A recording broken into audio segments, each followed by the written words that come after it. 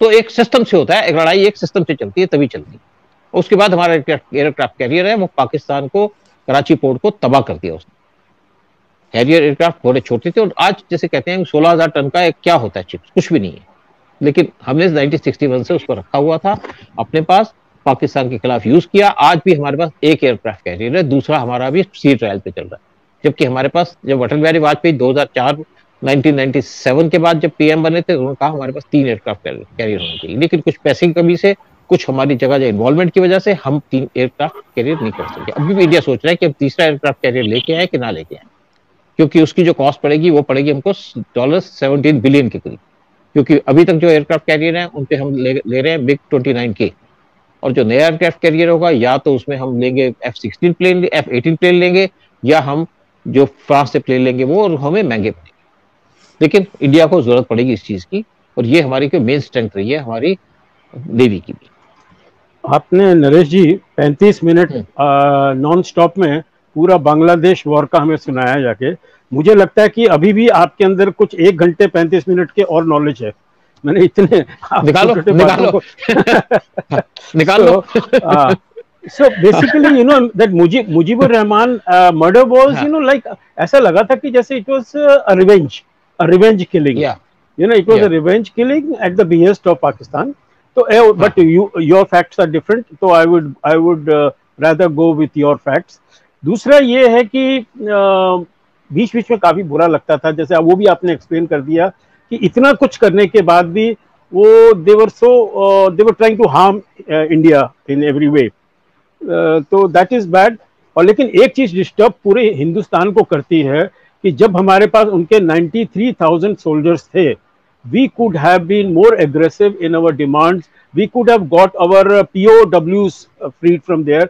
आपने खाली एक उसको सेंसेशनलाइज करने के लिए एक मॉरली ऑन मॉरल ग्राउंड कि भाई आप खाली अपने प्रेसिडेंट को छोड़ दीजिए, मुजीबुर रहमान को, हम आपके 93 soldiers. I think we could have made a better deal and we could have settled lots of scores, but whatever happened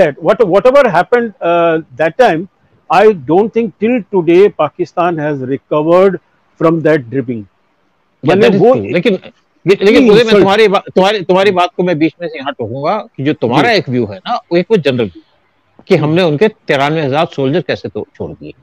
अब ये बताओ कि 93,000 सोल्जर को हमको अपने पास रखने के लिए क्या जगह चाहिए, कैसी जगह चाहिए? उसके अंदर कुछ पाकिस्तानी सोल्जर भाग जाते थे, और हमारा ये एटीट्यूड नहीं था अगर पाकिस्तानी को पकड़ा है हम उसको टॉर्चर करें।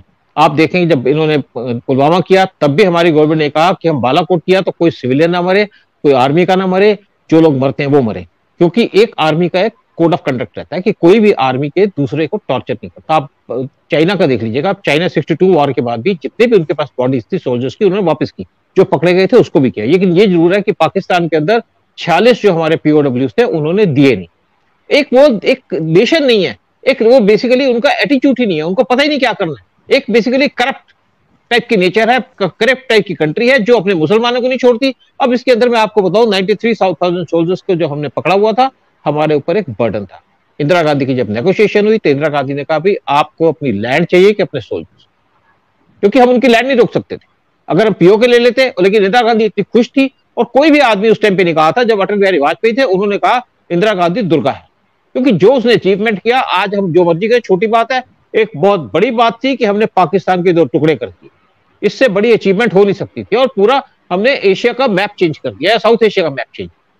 पाकिस्तान के साथ सारे लोग खड़े थे, पाकिस्तान के साथ जॉर्डन खड़ा हुआ था, पाकिस्तान के साथ लीबिया खड़ा हुआ था, पाकिस्तान के साथ ईरान खड़ा हुआ था, पाकिस्तान के साथ सऊदी अरेबिया खड़ा था, जितनी भी कंट्री है ये पाकिस्तान के साथ खड़ी थी। सीरिया को छोड़, सीरिया एक न्यूट्रल था, उसने कुछ नहीं किया। उसके बावजूद अमेरिका खड़ा था, पूरा वेस्ट उसके साथ खड़ा था, उसके बावजूद भी हमने पाकिस्तान को हराया।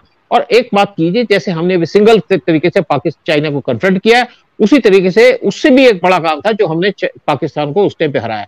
अब 93,000 सोल्जर्स को हम अपने पास कब्जा करके नहीं रख सकते, हमको नहीं मार सकते थे, हमारा एक करेक्टर नहीं है इस टाइप का, उनको रखने का हमारे इकोनॉमी में बर्डन पड़ता।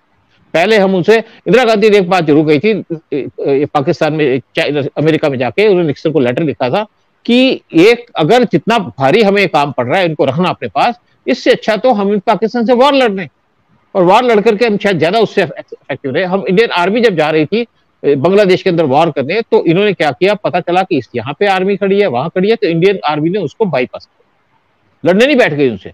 वो कहती है हमारा जो, वो समझे कि अर्जुन की बात है कि उसने एक चिड़िया की आंख देखी कि हमको ढाका पे जाना है, तो ढाका पहुंच गए, वहां जाके सरेंडर कराया। तो हम उनको रोक लेते, हम उसे कहते पीओ को दे दे, पीओ को तो हम तब भी ले लेते हमको लेना होता। लेकिन आप ये सोचो कि उस टाइम हमने पाकिस्तान के 2 टुकड़े कर दिए, तुम्हारे शरीर को अंदर से काट दिया 2 जगह से, इससे बड़ा हम क्या करेंगे। तो हमारा उस टाइम पे नेगोशिएशन का कोई नहीं बनता, हम जो चीज चाहते खींच लेते। इवन भुट्टो से जब बात की, भुट्टो कहता कितना दबाओ, हम तो वैसे ही मर गए। तो बेसिक, अब बाद में आप जब जो मर्जी सोचे, उस टाइम जो किया टोटली ठीक किया, कोई इसमें इशू नहीं है कि हमें ये करना चाहिए था, हमें वो करना चाहिए। तो उन्हें बाद में लोग जागते हैं ना, हमें ये भी कर लेते। लेकिन उस टाइम पे क्या सिचुएशन थी, किसी ने क्वेश्चन रेज किया।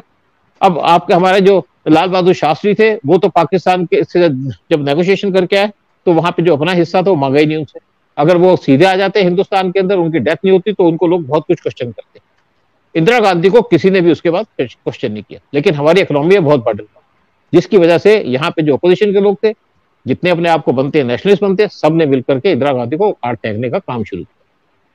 सिर्फ क्या है, थोड़ा प्राइस बढ़ गया, इसलिए बढ़ गया कि हमारे पे कितना बर्डन पड़ा। उसके बाद इंडिया ने और तैयारियां शुरू कर दी आगे। कौन ऐसा है जिसने इंडिया के लिए इतना काम किया होगा? मैं नहीं सोचता कि किसी ने इतना काम किया होगा। और उसके बाद किसने काम किया, तो मोदी कुछ काम करे तो लोग उनके पीछे ही पड़े हैं। और कल तो कोई लाके कहता है जी मोदी जी ये काम करते हैं, दूसरा करते हैं, क्या जरूरत है सीए लाने की, क्या जरूरत है फलाना करने की, क्या। तो ये जो बेसिक है बात है कि ठीक है, एक जनरल आदमी के मन में आता है, हमने 93,000 आदमी छोड़ दिए, लेकिन पाकिस्तान जैसा हम नहीं है। कोई भी कंट्री पाकिस्तान जैसी नहीं, कोई भी कंट्री इतनी घटिया नहीं। लेकिन मैं बताऊं कि पाकिस्तान इसी वजह से आज इस हालत में पहुंचा कि टोटली बैंकरप्ट हो गया है। इंडिया से बात करता है पीस की, इसके बारे में बात करूंगा। मैं एक और एक बात बता दूं आपको, यहाँ बैठा हूं कि इंडिया की पूरी कोशिश चल रही है। पाकिस्तान इस टाइम पे जो पीस की टॉक कर रहा है कि दाऊद इब्राहिम को यहाँ पे लेके आए, दाऊद इब्राहिम के आने की शायद हो भी जाए, और उसके बाद जो 1993 ब्लास्ट का केस है वो दोबारा से रीओपन होगा, और जो पॉलिटिशियंस के लिंक है वो भी एक्सपोज होंगे। मैं इस पे वीडियो बनाऊंगा, फिर अगली बार खुल के बात करेंगे। हाँ, अब बात करो। नरेश जी, मैं खाली एक ही चीज बात करना चाहूंगा। I think I told you that I will be with you for only 1 our today. I think Modi ji की आज जो विजिट है बांग्लादेश की, very well timed, and I'm sure he has lots of tricks under his belt and he is going to come back with victorious। और मैं तो यही चाहूँगा, मेरी यही एक प्रार्थना है कि मोदी जी सेफली आए, क्योंकि वहीं के लोग अगर अपने प्रेसिडेंट को, अपने लिबरेटर को ख़त्म कर सकते हैं, तो lot of people in India have this apprehension that Modi should not go to Bangladesh. But anyway, Modi ji डरते नहीं है ना, वो मरने से डरते हैं, एंड बहादुर आदमी ना मरेंगे, ना मरेंगे। एक बात बताऊं तुम्हें उदय, एक बात और बताऊं कि देखिए क्या है कि बांग्लादेश में जो मैसेकर हुआ, एक ये होना चाहिए था कि एक जेनोसाइड, 30 लाख को मार दिया, 2 लाख लेडीज को आपने रेप कर दिया। किसने रेप किया? ये पाकिस्तान की आर्मी के यहिया खान कहने पे हुआ। और यहाँ पे जो भी हुआ है वहां पे किसने किया? मुसलमानों ने मुसलमानों का रेप किया। और बेसिकली आप देखो पाकिस्तान का तो कल्चर ये है, वहां पे सेक्स रेप कोई इनका है।